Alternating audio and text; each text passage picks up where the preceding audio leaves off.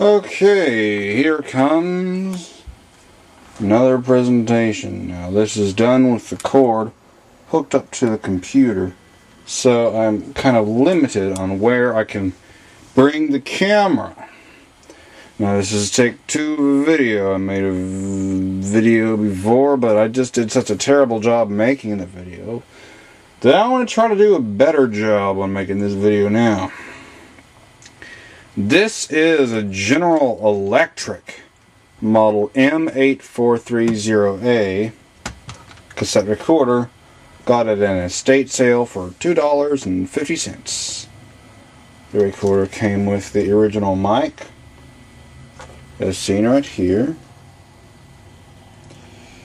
Has the GE logo and on-off switch. On, off, on, off, on.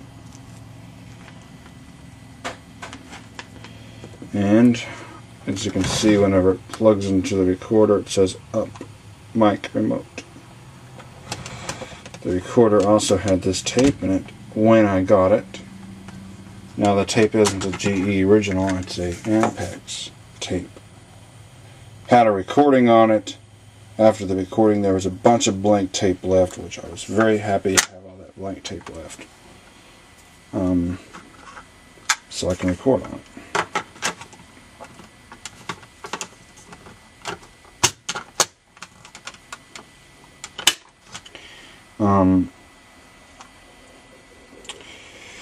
This is DC bias, and I did a minor repair to it, as I didn't replace the belt completely, but I reinforced. That means I put some braces, rubber band. I have braces. You have those little rubber bands for them. I put those around the spindles that the winding belt goes, the belt that turns the hubs. Well, not really reels, but the tape hubs.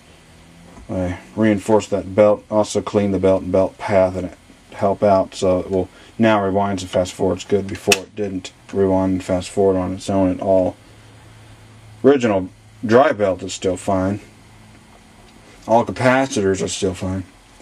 But one other little problem though that I have though is this little plastic piece here had broken as I was working on it. Although maybe it might have been glued on before, because it seemed like there was some residue on the other side. I could glue that back. But let's see some operation here. I'm holding the camera, so I have to do this with one hand. Yeah. I'm using the original microphone, making this recording on this machine. I'm speaking at this distance, if you can even see it from the mic. 10 inches or so from the microphone. I'm now speaking up closer to the microphone. Let's see how this sounds up closer to the microphone.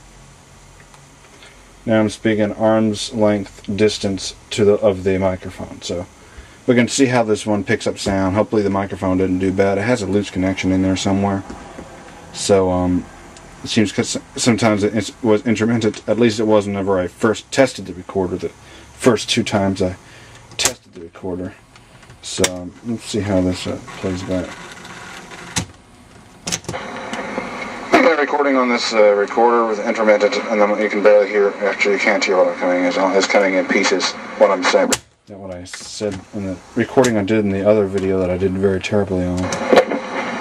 I'm using the original microphone, making this recording on this machine. I'm speaking at this distance, if you can even see it from the mic.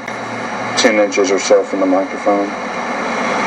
And now speaking up closer to the microphone. Let's see how this sounds up closer to the microphone.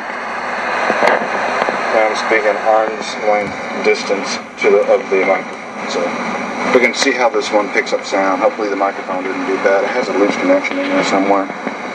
So it seems sometimes it was intermittent.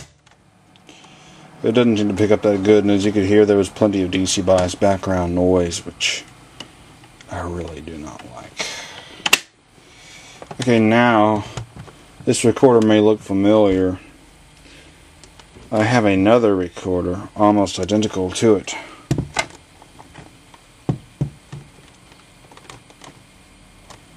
Can you tell the difference?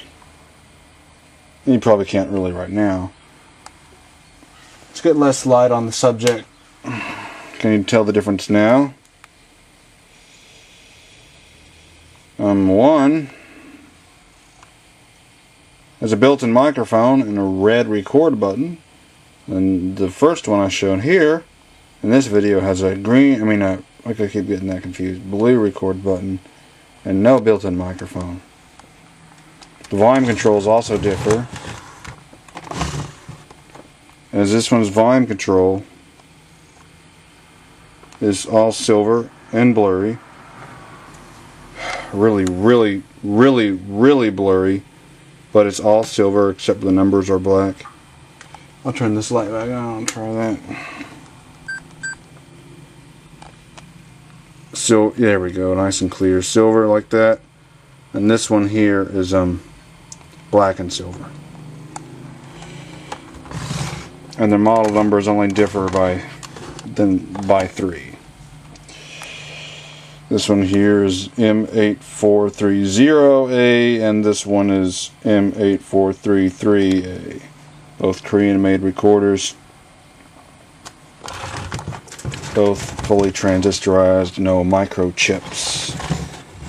Steel Rain 3 has almost this same model recorder, but I think hers is a version that uses a microchip. This one uses only transistors. These are both only transistors. Hope you enjoyed the video of these recorders. Real quickly, I'll show you how this other one records.